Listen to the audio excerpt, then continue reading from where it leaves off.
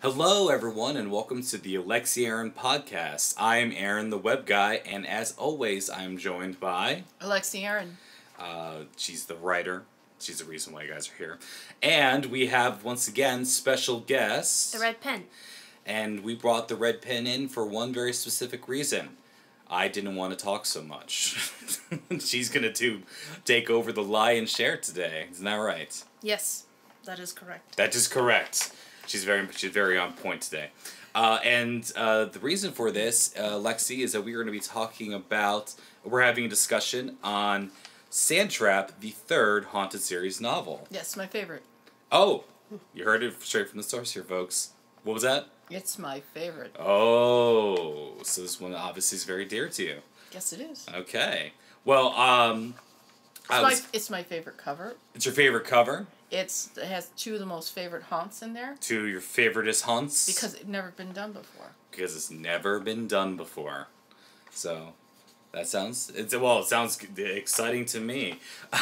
In that sense. I'm glad that it's good to talk about your favorite. For my money, I'm going to get in my piece first before we let the red pen go. Because we figure... Who's read the books more than the editor? Maybe you guys, but I don't think anyone's read the books more than the editor or writer. So they'll be taking over the majority of the discussion. But what I'd like to ask first is I very much enjoyed the in medias res, or in the middle of the action, introduction to the book. And I really enjoyed that aspect. And that was that your first time doing it? Yes. My father always said that what he admired about me most is that I could hit the ground running, so I thought I would try to start a book running. And it wasn't about pushing you out of the car that one time? No, not that one time. Okay. Family secrets. Family secrets, yes. Yeah, a lot of those will come out and everything. We're doing this. But I definitely thought that this one started off with a bang and it kept going. So... beyond that, I'm going to be taking the back seat. I know, it's hard for me. I'm a little bit of a showboat. But we're going to have the red pen ask away. And I'm going to try to be quiet. We'll see how it works. Okay. Take it away, red pen. Well, firstly, it's hard to imagine now, but back in Sandtrap, Mia wasn't yet a fully fledged member of the Peeps team. That's true. Ted seems to be largely responsible for keeping her connected with the group. Although in this book, Mia and Whit reconnect, did you have some idea then of developing Ted and Mia's relationship? In the beginning when I was writing, I was more concerned with that I wasn't enjoying as a writer what Mia was going through. I thought that I would give her some wins, and I don't know if any other female feels this way. But we always have a crush in high school, and we always wanted to know what would happen if we actually got together with that crush. So I thought I would write it. So Ted, at this point, when I first started writing the book, wasn't immediately in mind as a romantic interest. Well, Beth seemed to think that there was something between Mia and Ted, because this is where the friendship between Beth and Mia starts to rapidly disintegrate. Yes. Ted. There was something between Ted and Mia, unbeknownst to Mia. Unbeknownst. Don't you like that word? I never spell it. I do like that word. I also wanted to briefly mention that obviously spoilers for the third Haunted series novel and such, but we try to keep it in there. Yeah, if you haven't read it... Oh... No, it's okay. It's actually very much assumed if you're in the Haunted series or in the Sandtrap discussion. You've read it. You've read it. But I just wanted to point that out. Run away. if not, run away and skip to the end, the last minute or so, because it'll be fun news. All right. I'm sorry for interrupting. Please continue. That's a good point. I didn't think that. Well, no, I forgot to say it. That's on me. That's the MC's fault. But yes, you were saying the fact that things between Ted and or Beth and Mia. Well, Ted seems interested. Sorry. Yeah, Ted's interested in Mia. He likes her. She's funny. He's attracted to her. She doesn't see him any more than one of the team members. He's basically kind of her conduit into it. He's the one that keeps track of her, that tells her what the team is doing. keeping her involved. He wants her in the team. She's probably pretty happy just being a consultant at this point in the book. Also in this book, we get closer to both Bernard and Ralph, and you give us a fuller understanding of the relationship between Mia and her godfathers, and insight into why Mia and her parents aren't close. Can you talk about that? Yeah. Mia was basically, like her name, MIA, missing in action with her parents. Was that a little bit of trade secret? Yes, pretty much that's where her name came from. Wow, okay. I didn't actually know that. Sorry for all you other Mias. I'm sure your parents didn't name you that for that reason.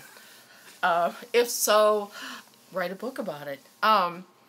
Basically, Mia had two very inattentive parents, and but fortunately, she had two godfathers, a gay partnership, Bernard and Ralph, and Ralph basically took over teaching her. He was her mother, and Bernard, in a sense, the father figure, and so she, during the times that her parents would allow her to be with them, she enjoyed pretty much a normal household.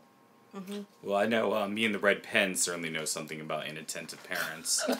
We have one right now, I swear. She just is at the computer, clickety clickety clap, and you can't get her attention for life of us. I mean, I'm so evil. Just sometimes, I really want a soda. I want to ask for one.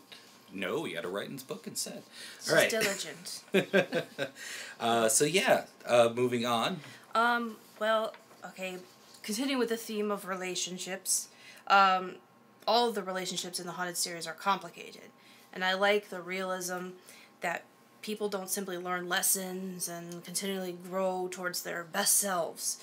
In everyday life, people make mistakes, they repeat mistakes, they bring up old wounds, they go back on their word, or they get bogged down by their insecurities. And it might be frustrating sometimes to go through that, but I do think that adds some realism to those relationships. Well, that's basically what I'm doing is writing books that fall in the fantasy realm, but make them as real as possible. These are real characters that go through real things, or fantasy characters that go through very real things. We don't learn, I don't know about you guys, but I don't really learn right off the bat. I make a lot of mistakes, and then it kind of clicks in.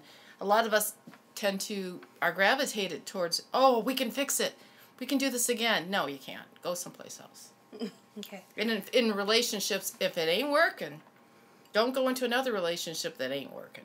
Right. I usually have what is my rule? When people play the makeup breakup game, it's like, okay, once is, accident. Second time, worrisome. Third time, strike, you're out. Baseball. Right? Is that related enough? I think so. From a male point of view. Well, okay, sure enough. But yeah, so I think that's definitely the relationships and how they were growing this whole time. But the characters are much more. They're much more real in that sense because they make mistakes. Well, in this book, Mia and Bert are kind of reeling a little bit because they broke up, but they don't really know why they broke up. All of a sudden, in a sense. They were there together, and the next moment they weren't. And Bert is unnerved by the fact that Mia so quickly could move on to other people. Okay.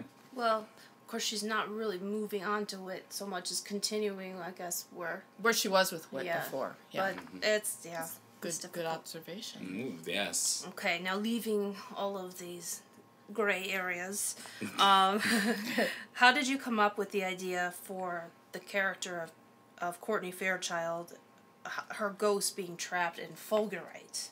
Okay, I love science. Let's explain fulgurite. Okay, fulgurite, if you don't know what that is, that is when lightning strikes sand or ground that has a lot of sandy particles in it, and it traps air into it. And in some cases, there's actually a gas that's trapped inside this very fragile glass tubing, which is made from the heat of the lightning hitting the sand. So I thought if you could trap gas in Fulgurite, you could trap a spirit. So that's where the idea of Courtney being trapped inside a glass came from. I never heard it anyplace else before. Of course, I'm not extensively read in my genre as I should be, but I thought this was something new and I wanted to work with. And also I got a chance of being, get back at some of the mean girls. You know, those gorgeous beauties that are just going after people's money. All right. Okay, that was Revenge! revenge. Well, speaking of having to do extensive reading and research, Sandtrap's menaces or resolutions are dependent on you can tell I'm reading this part, are dependent on a knowledge of rock-forming minerals and gems, underground caves. Did you set out to write such a geological story? No. No. Actually, I have to, well, as I'm writing, my book takes me places. And I try to make it as accurate as possible, so I have to stop and research. Is this possible?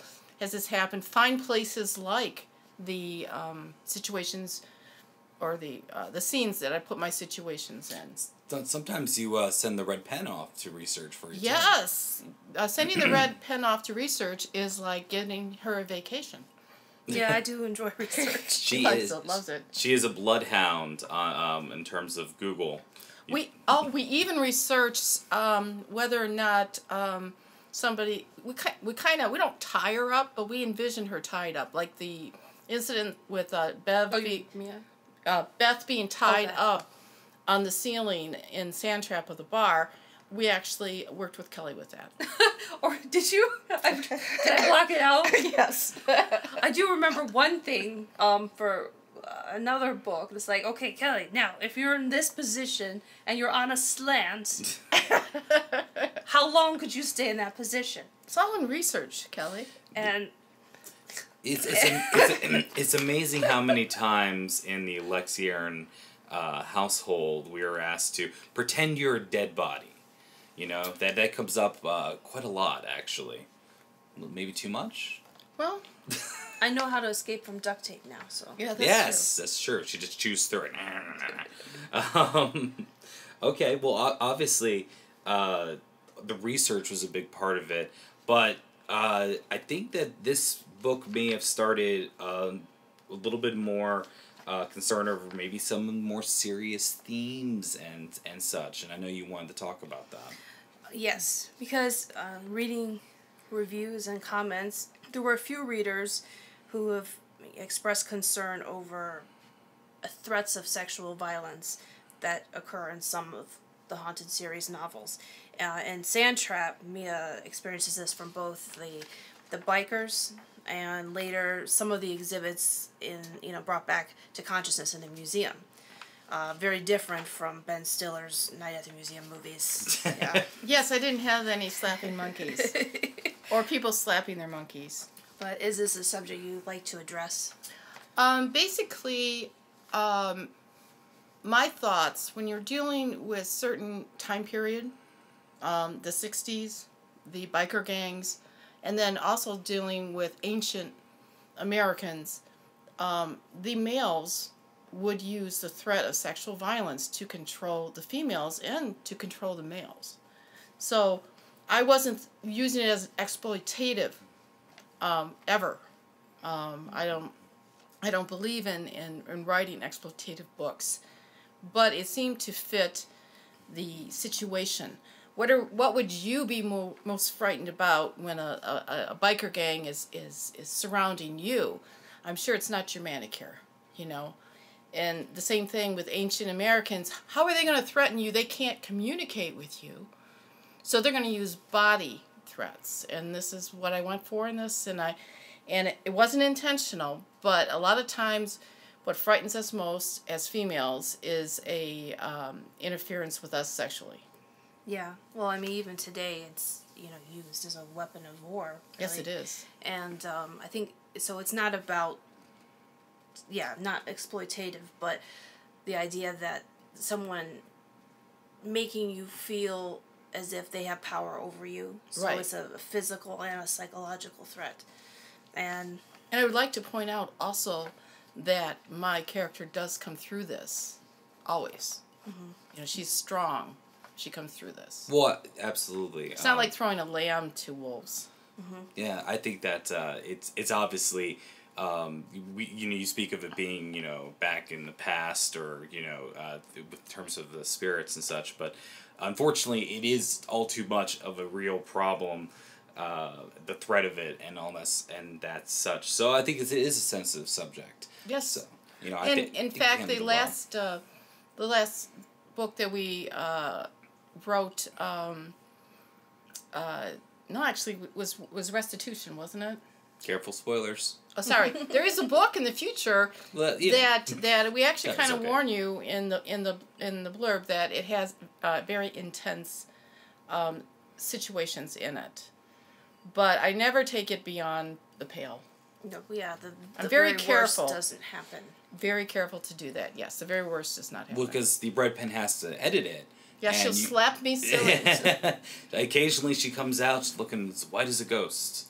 Or pale as a ghost. That's just my complexion. Oh, it's just your complexion? Yeah. Going for the geisha look. Okay, so moving on from that subject, in this book we're introduced to a lot of new characters. We've got Dave and Richie, Clara and her ghostly mother, Doc. So do you have any favorites? Well, obviously because I used them again. Mm-hmm. In fact, you'll find it in my books that I reuse a lot of characters. They don't just disappear, just because I have shut the book and picked up another one. Dave, Stoner Dave, that was my belligerent, I can't say that, teenager. So it's not. You're saying there's not many one shots. No. In terms of one. Warning: I have 378 characters so far. I don't leave a lot of them behind. How many are named Michael? Too many. But I also Clara, who is the glass cleaner in this. In the museum, yeah. In the museum, she is unaware, but she's Mia finds out when she visits the home with Ted, that she's being protected by the ghost of her mother, of her immigrant mother, and the ghost is so very strong and it protects the family, and in this case Mia and Ted also, from bad spirits. I like the idea of, in a sense, not necessarily a guardian angel, but a guardian spirit, like Murphy and Drag. So is Murphy and Drag, would you, of the question, your favorites? Murphy of this book. Oh, you mean Clara's mother? Yes. I think she's a strong favorite, but I do reuse Dave and Richie. Right. Okay. Okay. I like the whole idea that the guy is sitting on top of the roof of the bar, watching all this horribleness, and he's just sitting there smoking a joint. So it's the ridiculousness of it really speaks to me. I can visualize the movie scene in that sense. It's the classic bar like a barroom brawl, and the one drunk who's just kind of weaving around and miraculously not getting hit. Or that weird video a few years ago, there was like a big fight and there's just a guy just eating his pizza, not even looking at it. Yes! Yeah, that was a great one. It's just like, I think it was a riot even or something. Yeah, it was something. It's just like, I'm enjoying my pizza. Yeah, leave me alone. I know that this is, and I'm not going to say it because this is like, I believe one of Alexie Aaron's favorite things. I will tell you guys that this is actually printed out and put somewhere on this in phrase. Our house. This phrase is somewhere in our house, and this is definitely something you're very proud of, and that would be. Okay, we're going to talk about the quote that Ted says, or magic before science, all in compliance. Science before magic, things could get tragic. And my question is, that considering that Ted is a scientist and an inventor, what does he mean by magic before science? Well, he's also Mia symbolizes magic. He puts Mia before himself. Or if you want to get into the whole metaphysical thing, is they use science to try to explain magic, but you really can't use magic to explain science. It's foolhardy to do so. Okay. So science So magic can come before science, but science can't come before magic. Well, I was thinking, is it maybe because things that appear magical, science can't explain yet? Or science maybe could aim to try to understand that, Yeah. but it's the unknown. But if you want to take something, it's kind of silly. If you don't believe in magic in the first place, you really, how would it explain science? So it's just like you have to put one before the other. And in this book, because it's a fantasy book, we put magic before science. Yeah, because things move beyond the laws of physics in the future. We ask you to suspend your disbelief to the point of tearing your hair out. Yes, I know that. No, not to that point. Maybe before. Before? Yeah. Oh, but if you have Is that why I'm losing my hair? What the heck? It could be. It could be. But the idea is we want you to let go of things, but we want to make them still as real as possible. And the real part is the relationships I think are pretty real. Mm-hmm. Well, I know a lot of times in our culture, well, in Mythbusters, science is generally trying to explain away how something has been done, rather than trying to debunk versus trying to find out if it's if it actually was magic and such.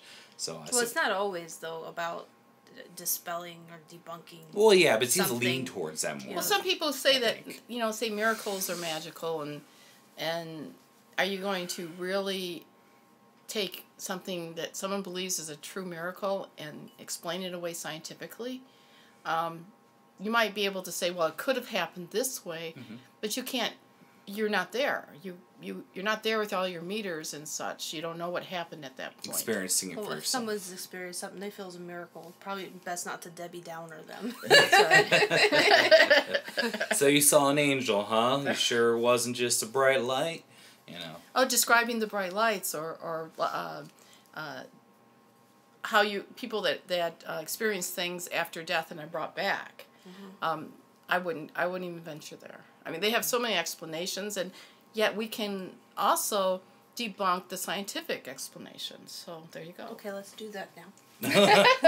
I don't have any of my beakers ready.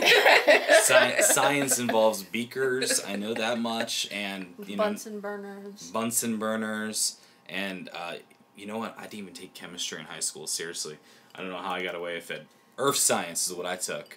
So I was pretty good on the geology part here. I have a question for Red Pen. Uh-oh. Did you enjoy the Team Ted and Team Whitney between Bernard? How Bernard was always Team Ted and Ralph was always Team Whitney. Did you enjoy that? Yeah, I thought that was fun. I mean, I was never on Team Whitney, as you know. But the idea that they wanted different things for Mia, I thought that was fun. Okay, good. That's that I've never seen or read a Twilight thing, but I know the reference that was being made there. Is that used other places, or is it because I know Team Edward, Team Jacob? Is that used other ways? Do. They do for lots of things. Okay, because That's a Twilight thing. yeah, that's what I thought at first, and I was like, oh my gosh, no. I didn't even know about that when people started saying that to me. Oh, I'm Team Murphy. We haven't talked about Murphy at all. Oh in yeah, this. we didn't. Murphy, I guess it didn't talk a lot, but Murphy had a lot to do with this. Murphy, again, steps in and saves Mia. He's always has her back. He, for the first time, left his comfort zone. In order to do so, they had to basically dig up part of him and take him with them. This is, in Ghostly Attachments, that's when they first took the axe head out. And also, he fought off a biker gang as they tried to escape. It was one ghost against all of the bikers. So we have to give Team Murphy. Murphy, we have to give him all right.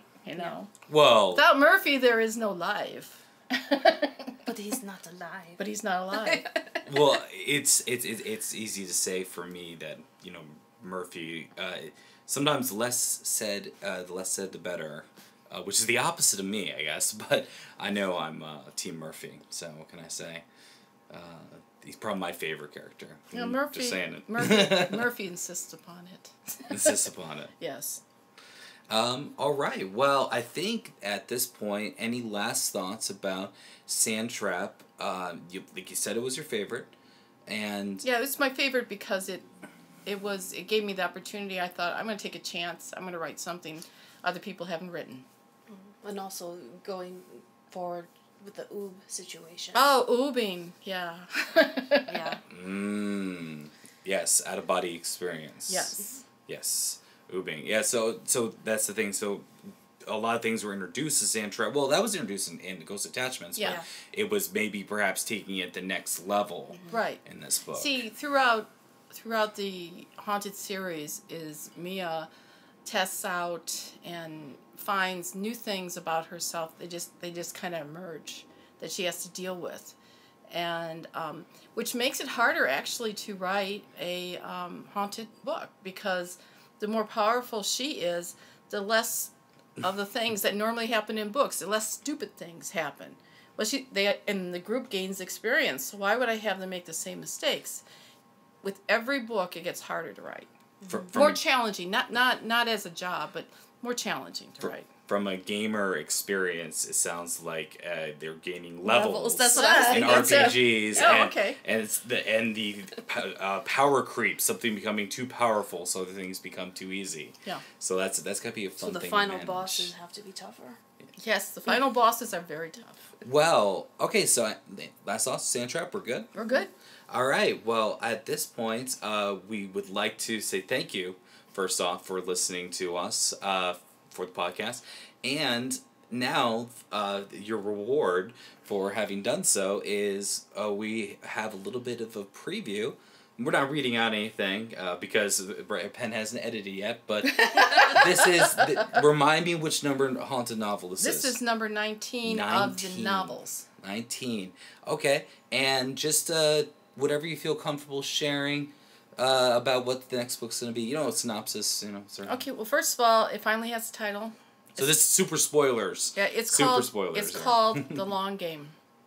And in this book, I am going to open up everything and tell you why Mia is. Okay. What she actually is.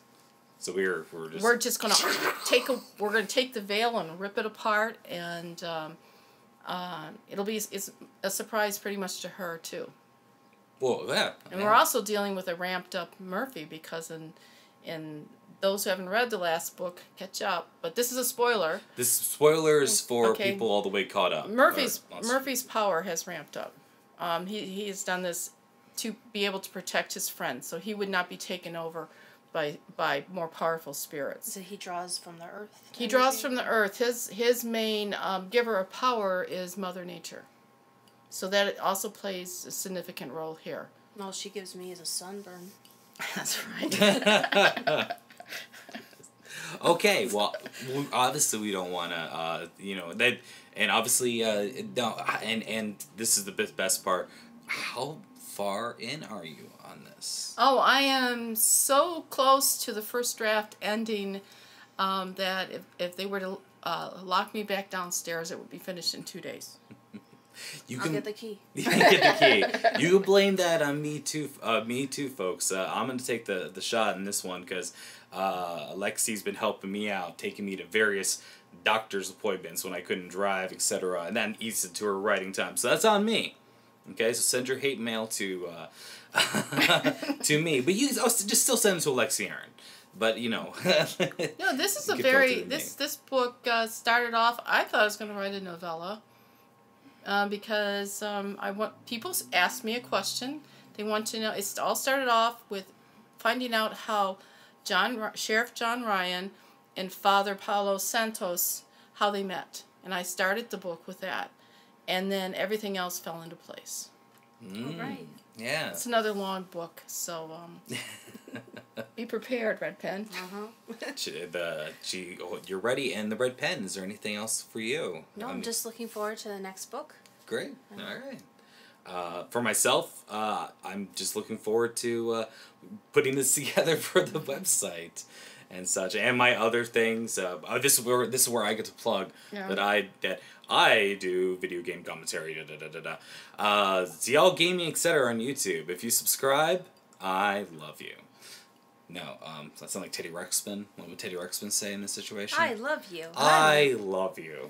Yeah. Not Z-I-Y-A-L.